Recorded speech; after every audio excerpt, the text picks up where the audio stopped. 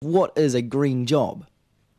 Well, a green job doesn't have to be working just simply in the environment, but it does actually has to be about creating the economy, which is not about consuming energy, but which is about using our talent and our expertise.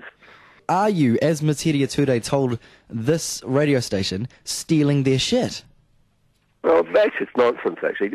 What is this? Is this some sort of monopoly over an idea? It's not something that the Greens take a patent over. This is nonsense.